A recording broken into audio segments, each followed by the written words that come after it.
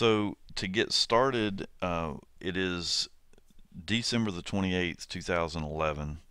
I wanted to go through just some basic operating processes in Gnome 3. So the time frame of the desktop, the things may change a little bit if you're watching this at a later time.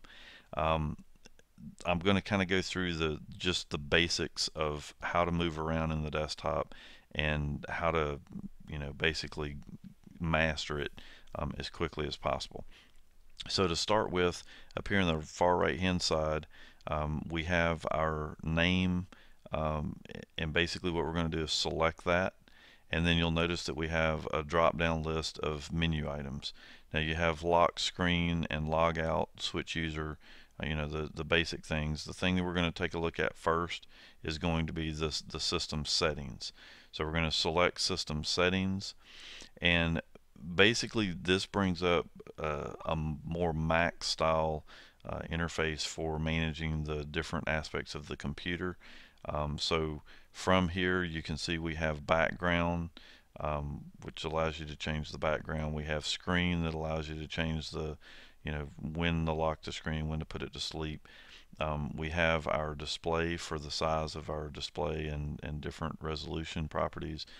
We've got a keyboard, which is basically allows us to change the settings for the keyboard and also to map keys.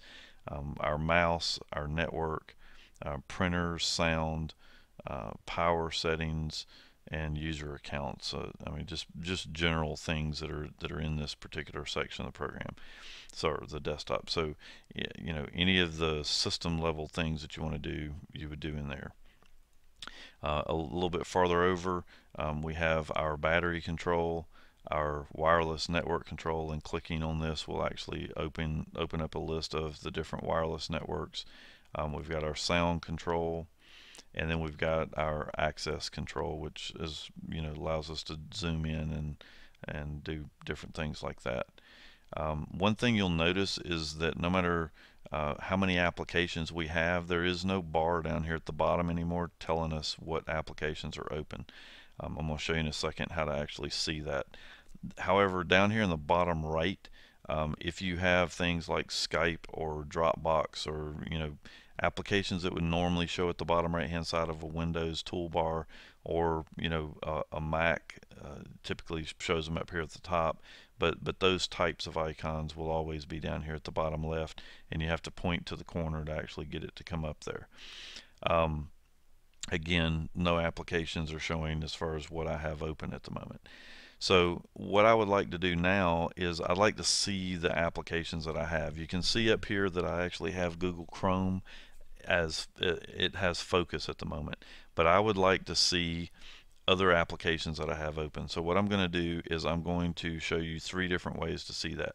The first way is to hit the Windows key on the keyboard, and that will open up our Windows panel, basically a control panel for the desktop, and allow me to choose different things on the desktop to pull to the front or switch between them. You'll also notice that by pointing to them, we can click the X to close the application from here. So it basically allows me to get a bird's eye view of everything that I have going on the desktop. Over here on the left, you notice that we have a dock bar. This is basically our favorites, and we can put anything we want to over here or remove things from here. So for example, if I right click, I can remove it from the panel. And if I want to see all my applications, I'll just come up here to the top and select the applications menu. So let's see. Okay. I was just trying to zoom in there, and it doesn't let you do that from the desktop here.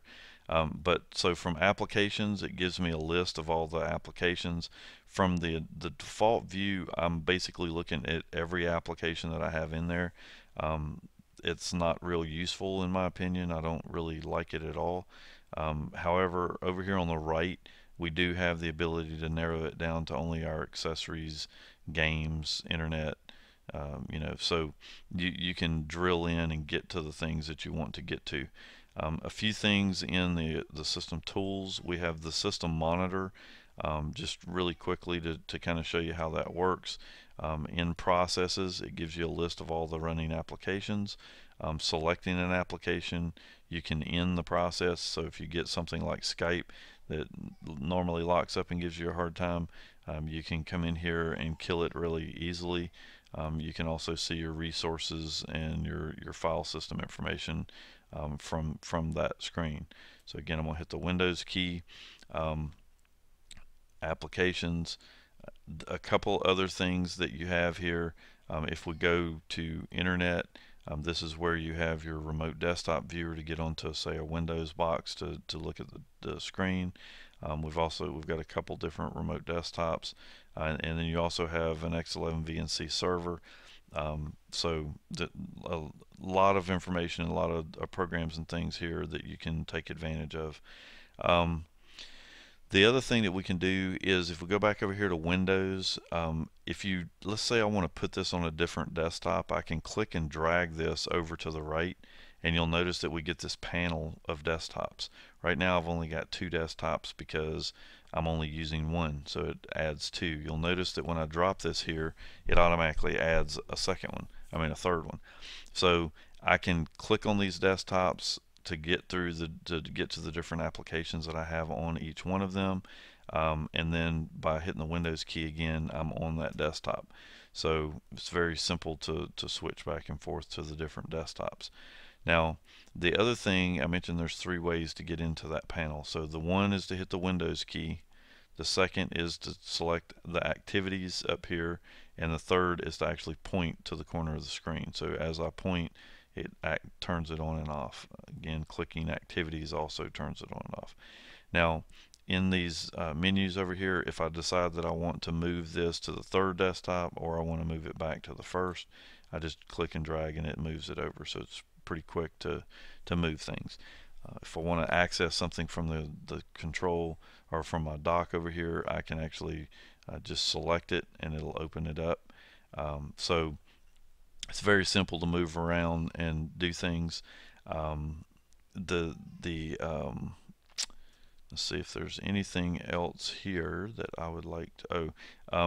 The last thing that I'll show you is, if I wanted to move through applications, I can hold the Alt key down and press the Tab key to basically move through. So as long as I hold the Alt key, every time I hit Tab, it moves to the next application.